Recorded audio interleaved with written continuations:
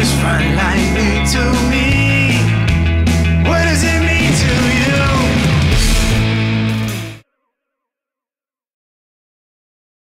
Who am I? I am Jeff Adams, CEO of Black Fuel Music / 220 Entertainment Group. We do a lot of things. We have a management company. We manage Group 1 crew, Rachel Lampa, artist named Charmaine, Shonlock, Rhema Soul, Ryan Stevenson, a rock band on Tooth and Nail called Highland. So we have a lot of artists on the management wing. And we have a distributor label through Fontana Universal as well that we just launched in 2011.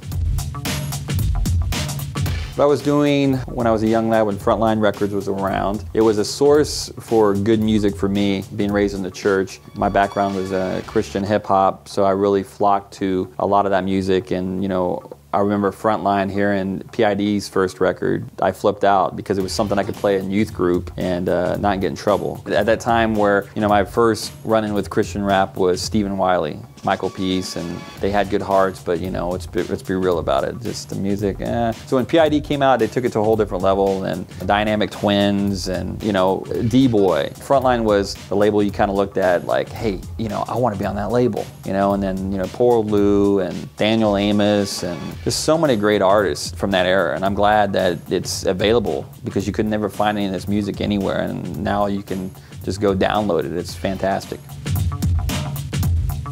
When someone says Frontline Records to me, I really think history. I think a lot of people in that time with Diamante being a distributor West Coast, and there was Nashville, CCM, you know, Diamante was never really invited to the Dove Awards. But when I think of Frontline, I think of alternative, pushing down walls of really great music and art that Nashville at that time would not allow through Christian music. And there was just great scene in California going on with this music, and it was amazing. So that's what I think about Frontline. It was a trendsetter. If I can base what I'm doing right now on Frontline in this time that we're living in the music industry, is you've got to think outside the box and take risk. And Frontline at that time took a lot of risk, and they were passionate about it. They got behind it, especially with Christian rap. At that time, he's like, who has ever heard of Christian rap? They were saying it came from the jungles of Africa. It was demon music, and they took a chance. They took a chance on great rock bands. So that's what I think of Frontline when it comes to my business, is taking a chance on something and believing in it. Okay, if you've never heard of Frontline and you listen to Christian music, you should know about Frontline. Frontline was an amazing label, releasing great artists at the time. A lot of history there, a lot of people that I still look at it this day that should have been bigger than what they were. But when I went back to before, it was Nashville not letting them in. And you should just go check out the music. I still like Poor Lou, you know, Aaron Sprinkle, what up, man? Amazing records. They were an amazing band. And I believe Brandon from Tooth and Nail was actually an intern at Frontline. And then he left Frontline and went up to Seattle and started Tooth and Nail Records. So a little Frontline history there for you.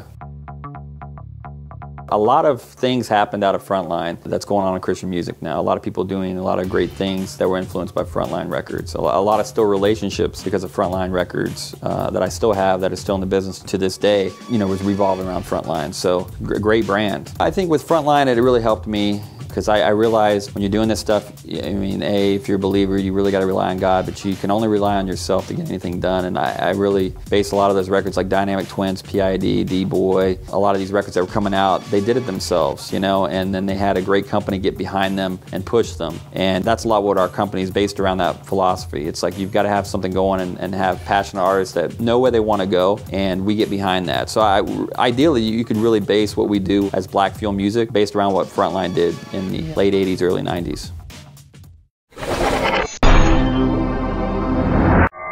Frontline Records.